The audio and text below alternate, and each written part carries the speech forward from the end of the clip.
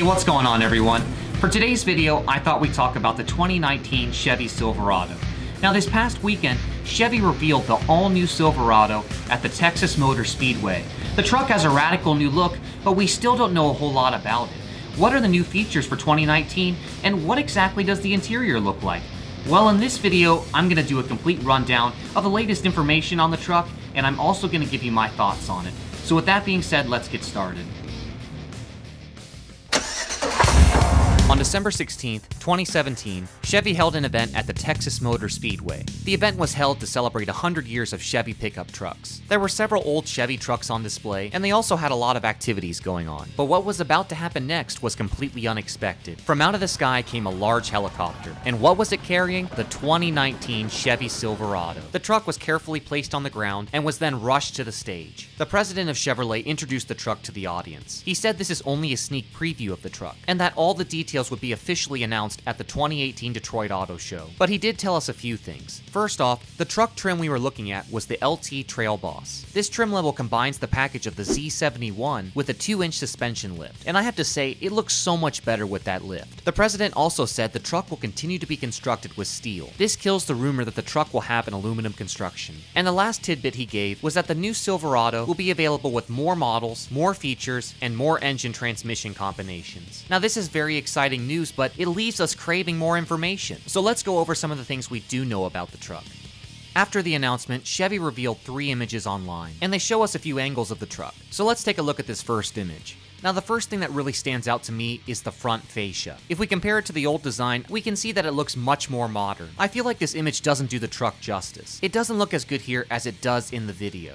The next thing I noticed was that the wheel arches are now rounded. The previous generation had squared off openings. So why did Chevy make this change? Well, people are speculating that the change was made to allow larger tires to fit on the truck. Just look at how beefy those tires are. It appears that the tires on this model are Wrangler Duratrex. I bet this truck will be a lot of fun off-roading. Now let's take a look at this next image. The first thing that stands out is the Chevrolet logo embossed in the tailgate. This is a look that's starting to reappear on a lot of other trucks. Ford did the same thing with the 2018 F-150. And Toyota has the same look on their Tacoma. I think the logo suits the truck well. Next, let's take a look at the bumper. There's a couple things you'll notice. The first thing is that the steps are a little bigger than the previous generation. This will make it easier to get in and out of the truck. The next thing you'll see is the integrated dual exhaust. It looks like it cuts into the bumper. And do you see what's underneath the truck? It's a Rancho off-road shock. This truck will definitely be good off-roading. Another thing worth mentioning is the new shape of the taillight. If we compare it to the old design, we can see that it takes on a whole new shape. In this last image, we can see both the front and rear views of the truck. It looks really nice, but we still don't know what the new interior will look like. Now, it's great that Chevy revealed this truck early. We finally get to see what the new design will look like. But we still don't know what the new interior will look like. Well, fortunately, earlier this year, spy photographers spotted the truck out in public, and they managed to take some pictures of the interior of the truck. So let's take a closer look.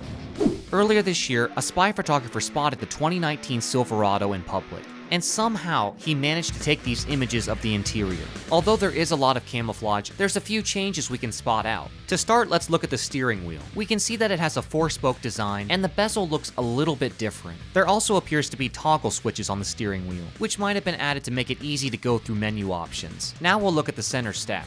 As you can see, it has an all-new design, and the screen shows what appears to be the latest generation of MyLink.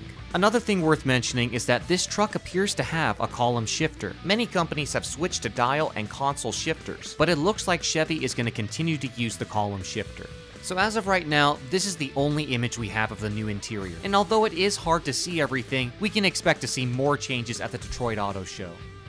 So after looking at all the new images and videos of the truck, I have to say I'm a fan. I think it looks really good. Chevy has taken a good looking truck and made it even better. One of the big rumors flying around about the new Silverado was that it was going to take on an aluminum design. Now when I heard this rumor, I thought it was absolutely crazy because why would Chevy release a new truck with an aluminum construction when they made so many commercials putting down the F-150's aluminum construction? Well, as it turns out, that rumor was completely false, and Chevy will in fact stick with the steel design.